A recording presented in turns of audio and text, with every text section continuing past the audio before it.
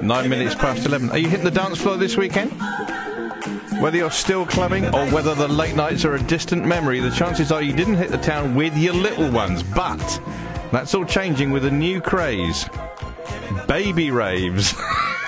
Our very own reformed raver, Jonty O'Donnell, grabbed his glow sticks and headed to Birmingham. Orla, can you say big tune? Big tune. Orla, what are you going to be at the rave?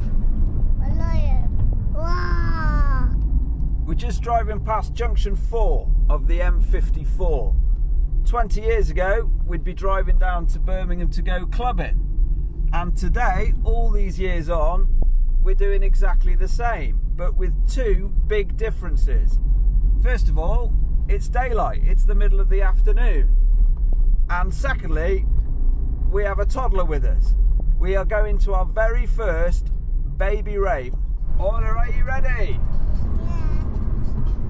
Mummy, are you ready? Yeah. Daddy, are you ready? Yeah, I'm ready. Let's rave! What do you make of it? It's brilliant. I like the balloons. The balloons are good, aren't they? And how old's your smallest one here? He's 7 months. What does he make of it? He's enjoying it. He's enjoying it. He likes eating the glow sticks. My name's Anna Emery and I'm the West Midlands and Oxford manager for Big Fish Little Fish.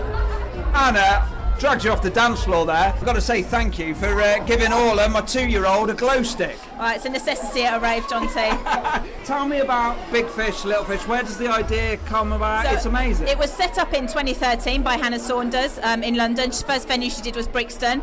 It's then spread all over London and then sort of organically grown over the UK as people who've gone to her events in London and then moved away have said, you know, let's set it up here. So I went to an event in Hackney, then I moved back to my hometown of Birmingham and I said, Hannah, you know, can I set this up in Birmingham? And she was like, go for it. I don't actually know who's more excited, me or my daughter, but it's the same goes for everyone. The parents are big kids today. Yeah, that's right. Get a chance to relive their youth. How old's your little one? She's 6 months. 6 months, yeah. Fantastic. Her first rave? I know, yeah, first rave at 6 months.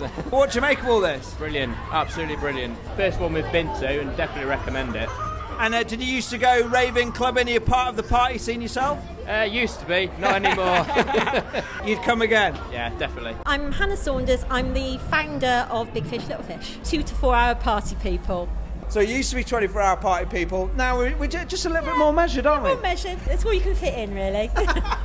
And it is amazing. My 2-year-old is loving it. Yeah, it's absolutely lovely. There are hundreds of people here, all ages, just having a wonderful time. I was just talking to somebody who's got a 6-week-old baby. There are grandparents here and everything else in between, and it's just lovely atmosphere out there. You know, I'm a huge music fan, big old clubber and all that bit, and I just wanted to think, well, why don't I create something that draws on all of that, where adults and children can enjoy themselves, designed for both of them to have a good time together in the same space. And you know, lo and behold, here I am 3 years later. So wow, it's going to be a little bit odd in half an hour, staggering out at 4 but then it's 4 in the afternoon and it's daylight. Yeah.